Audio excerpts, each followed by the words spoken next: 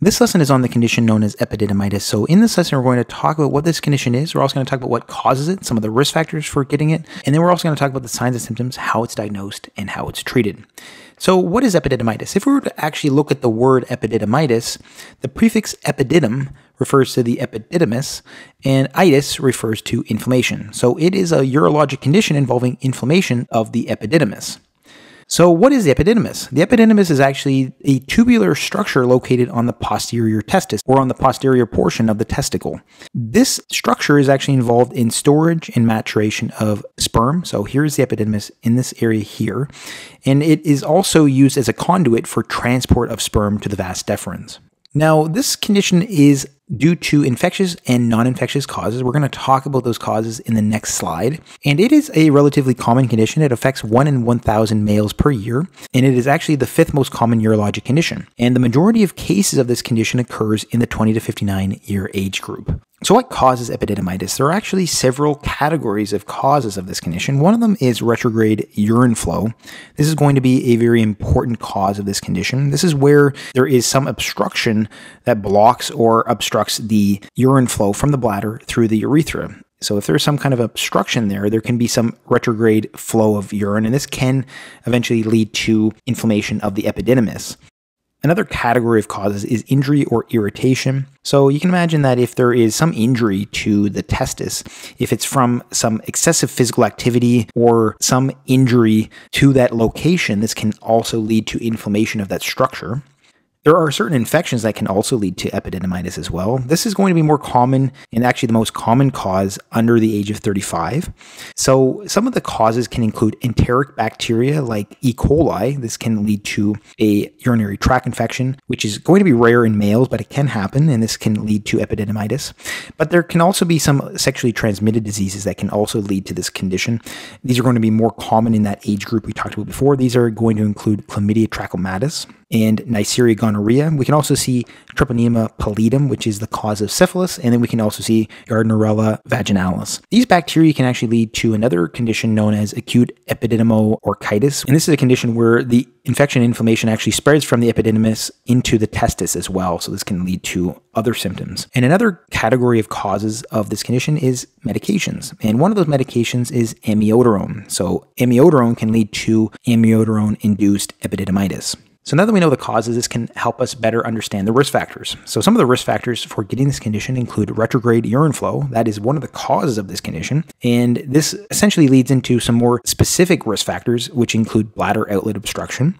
So this can be due to benign prostatic hyperplasia. So something that can happen later on in life. There can be a benign growth of the prostate. This can lead to a bladder outlet obstruction and retrograde urine flow. And then this can also be something from prostate cancer as well. Anatomical abnormalities can also lead to this condition. This is going to be more common in children. So if there is some anatomical abnormality that is leading to retrograde urine flow, this can also lead to this condition. And interestingly, the Valsalva maneuver, especially if it's experienced successively, this can lead to differential pressures in the urologic system, which can lead to retrograde urine flow as well. And then strenuous exercise can also be a cause under this category of risk factors. Unprotected sexual activity is another risk factor. And under this risk factor is young age. So the younger the individual, more often there's going to be more unprotected sexual activity. And this is going to relate to the bacterial causes we talked about before, including chlamydia and Neisseria gonorrhea. And then trauma can also be another risk factor. There's trauma to the area. This can cause inflammation of the epididymis. Being an athlete is also another risk factor. So particularly weightlifters and runners. So running particularly can cause some irritation in that area. So that again is one of the causes we talked about before. And overall, generally doing some repetitive activities that is causing irritation to the scrotum and particularly the area of the epididymis.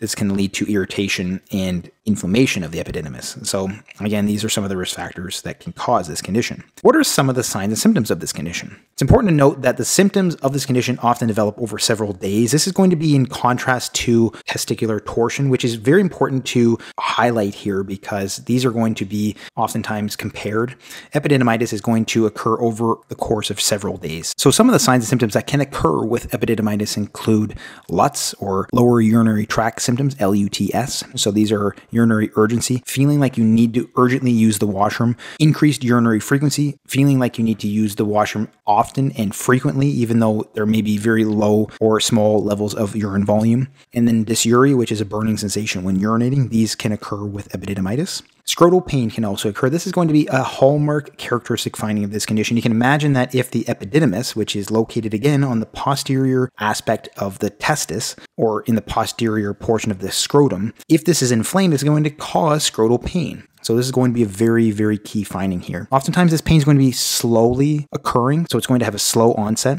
And there may be some swelling as well, but there may not be. It's oftentimes going to be on one side. It's going to be unilateral.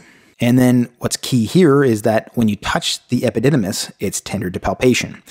Very key finding in the physical examination of this condition. A fever may occur. So you can imagine that if there's part of your body that is inflamed, a fever can occur as well. It's going to more often occur in children who are affected with this condition. So in children, again, we talked about anatomical abnormalities that lead to epididymitis in children. That's going to be most commonly the cause of epididymitis in children. 3/4 of children with this condition are going to experience a fever, whereas in adults it's going to be less common. 1/4 of adults are estimated to be affected by a fever with this condition. So a fever can occur, but it may not occur with this condition. Some other signs and symptoms of this condition include urethral discharge. So having a discharge from the urethra can occur. It may occur prior to other symptoms in some cases. Oftentimes this is going to occur in cases where the underlying cause is one of those bacteria we talked about before, chlamydia, trachomatis, or Neisseria gonorrhea. And then there are some other findings that can occur in some patients, but not always. Some of these include blood in the semen, inguinal lymphadenopathy, so the lymph nodes in the groin may become swollen and tender to touch. And then the scrotum itself, although we talked about it perhaps becoming swollen, it can also become warm and reddened as well in some cases. How is this condition diagnosed and treated by clinicians? So in order to diagnose this condition, oftentimes a urinalysis is going to be performed, and what will be found is oftentimes pyuria, which is pus or white blood cells in the urine, and bacteriuria, which is bacteria in the urine. Not always, because some other causes of this condition don't necessarily have to be bacteria, but if it is one of those infectious causes we talked about before, we may see those bacteria in the urine. Urine culture and sensitivities are going to be important, especially if it is a bacterial cause. A CBC can also be performed, or a complete blood count, and that will show leukocytosis or an increased white blood cell count. And then a nucleic acid amplification test can also be performed if it is suspected that it is chlamydia trachomatis or Neisseria gonorrhea. Some other important methods to diagnose this include imaging with ultrasonography. Voiding cystourethrogram, or VCUG, can also be performed, and a retrograde urethroplasty can also be used. Treatment of this condition oftentimes is going to be addressing those risk factors we talked about before. So if it's due to physical activity, irritation, injury, it's important to reduce those physical activities. Remember, one of those risk factors was repetitive activities. So reducing or avoiding that particular physical activity can help with the resolution of this condition. Scrotal support can also be utilized.